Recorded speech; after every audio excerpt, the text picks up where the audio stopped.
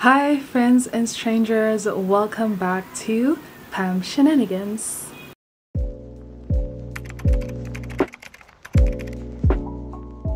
Even the main character broke the hint of romance. Keyword hint took me by surprise with the second half of the book. Today I'll be talking about my first quarter reads, so that includes what I've read for January, February, and March. To be honest, I haven't been the most diligent when it comes to doing wrap-ups this year, but it's okay since I haven't read much either way, so which is a shame, but I'll try harder.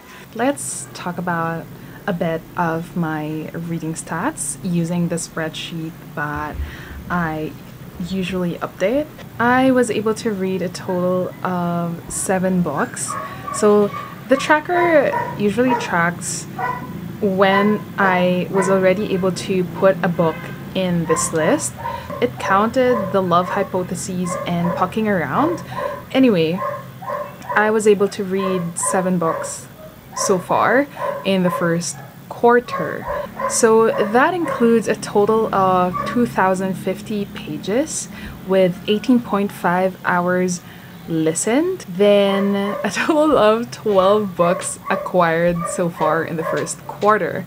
As you can see here, January I was able to read 2 books, February I was able to read 2 books as well, and then for March I was able to read 3.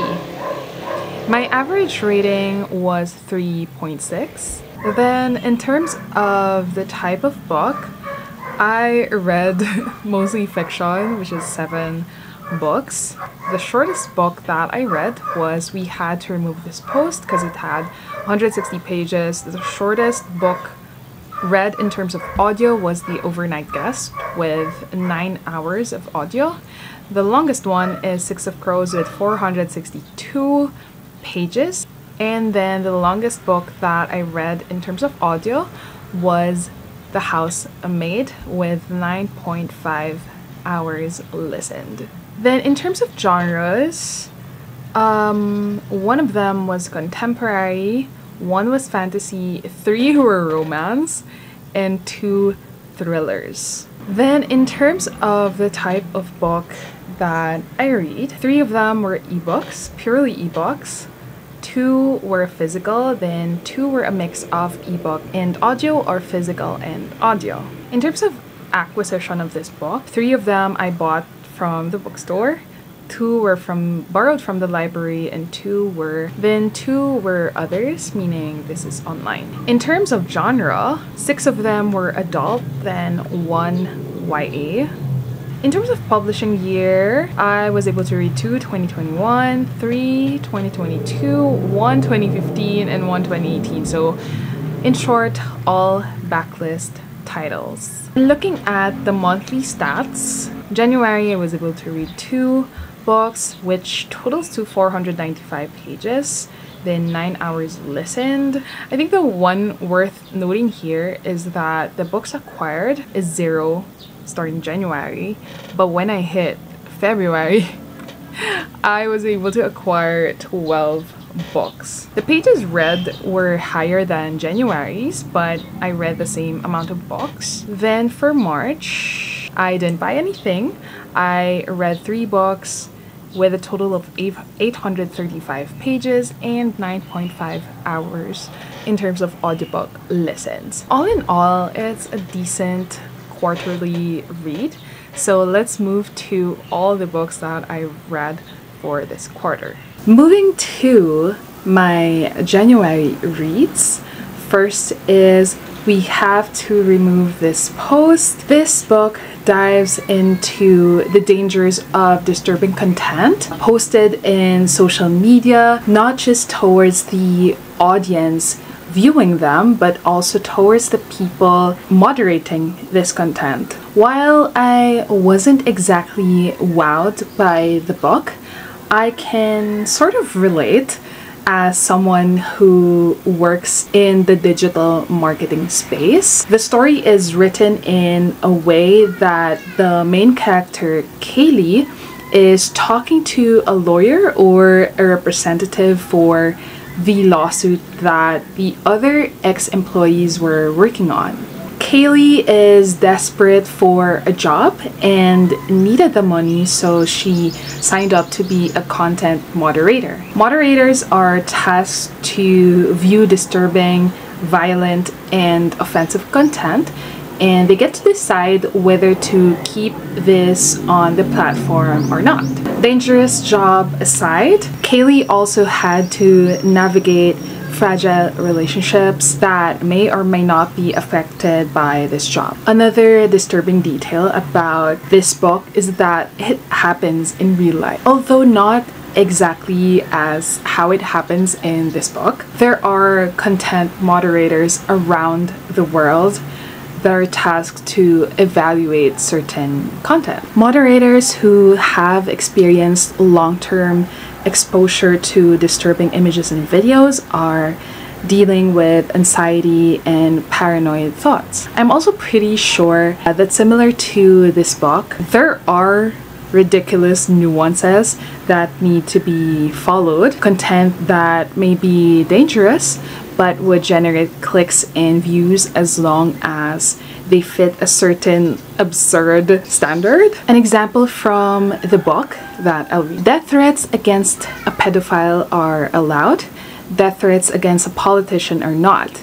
A video of a religious zealot blowing themselves up in a daycare center should be removed on the grounds that it's a terrorist propaganda, not because it depicts violence or child abuse. The next book that I read is The Overnight Guest.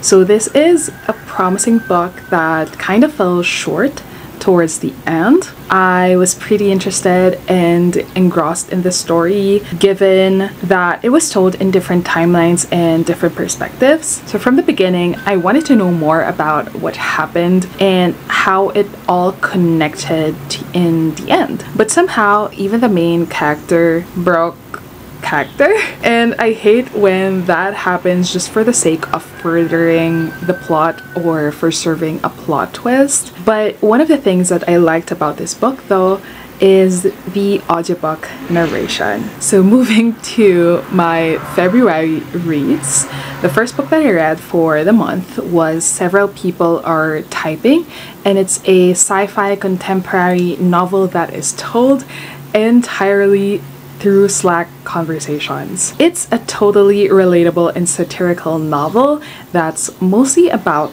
the company employee Gerald, whose consciousness was literally uploaded in their workplace Slack while his body was still alive and at home. All while this is happening to Gerald, you'd also get a glimpse of what's happening to other employees through other Slack channels, like how they're dealing with a peer crisis for a client, making copy drafts, gossiping about other employees, finding human connections in a mostly online world, and even a possibly sentient Slack bot.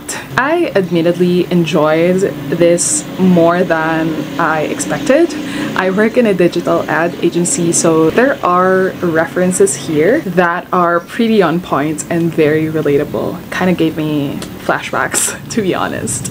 The story was told through Slack messages and group chats, which was pretty interesting since the story still made sense considering that fact. This book reflects on the mundane things in life as well as the consequential and the existential.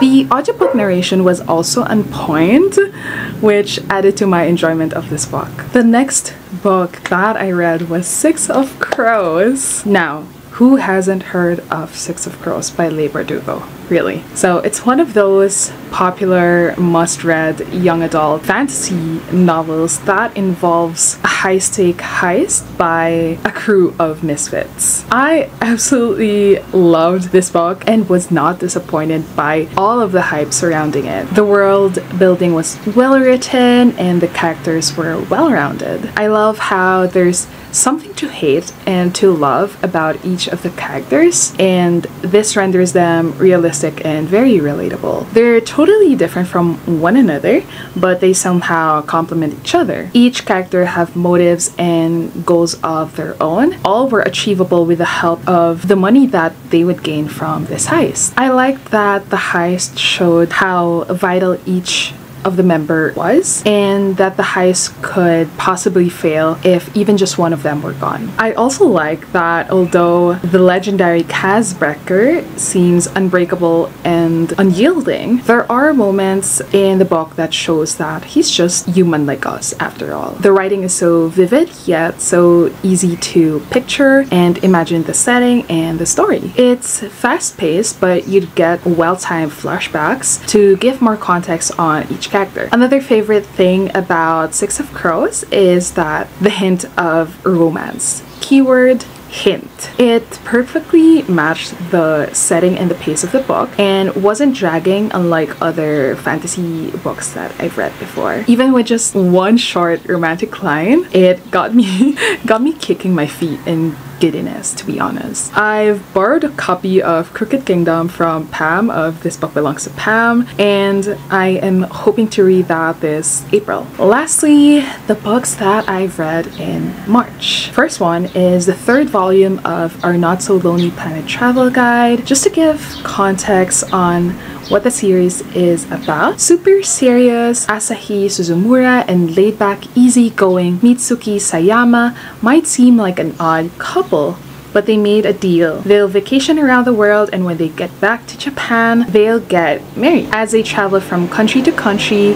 the different people, cultures, and cuisine they encounter begin to bring them closer together. After all, they're not just learning about the world, but about themselves too. This volume is just as heartwarming as the previous volumes. We got to meet new characters and explore new countries with these two characters. Although I feel like the first two volumes were stronger in terms of the story, volume 3 is still a stunning read though. The next book that I read for March was The Housemaid. So it's a fast-paced and compelling story about Millie, the Winchesters' new housemaid, who's desperate for a job and money. Millie has to deal with the mental and physical gymnastics of working for Nina Winchester, who seems hell-bent in making her life miserable. It's already quite challenging to surprise or impress me when it comes to plot twists in a thriller book because I've already read quite a lot. However, The Housemaid took me by surprise with the second half of the book. While I had some gripe about the main character being naive and uncharacteristically stupid at times, I had a lot of fun reading this book. So the book is told in two POVs. The first one is Millie's and the second one is Nina's. So I found the second half of the book more gripping story-wise, while the first half with Millie's perspective more compelling when it comes to the pacing. The ending was interesting because aside from getting a satisfying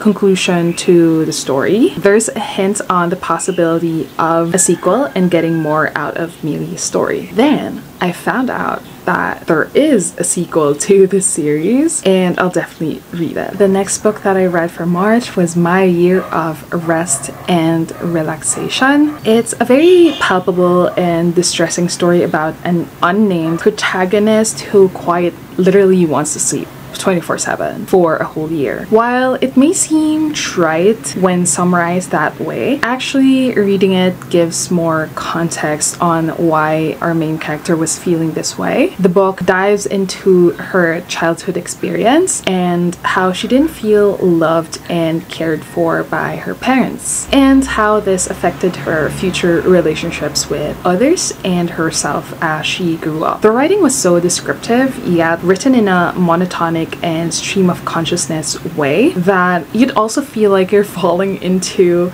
a depressive hole as you read from the POV of the main character. I didn't particularly like being inside her head, but I'm sure that's how the author intended it, to evoke feelings from adults and young adults going through the same shit, going through the same existential dread. One thing I liked about this book is that the main character recognizes the privilege that she has to be able to rot in bed for a whole year without the consequences of having to hustle and pay your bills. Although it's an exploratory book about one's existence and the lack of drive to live, it didn't really do much for me aside from the occasional reflection about my own life. And that's it, friends and strangers. Those were my first quarterly reads. I was able to read 2 for January, 2 for Feb, and 3 for March. And I'm really hoping to be able to read more in the coming months, even though I get really busy with work and with life. Let me know if you've read any of these books, what are your thoughts about them, then I'll see you on my next video. Bye bye.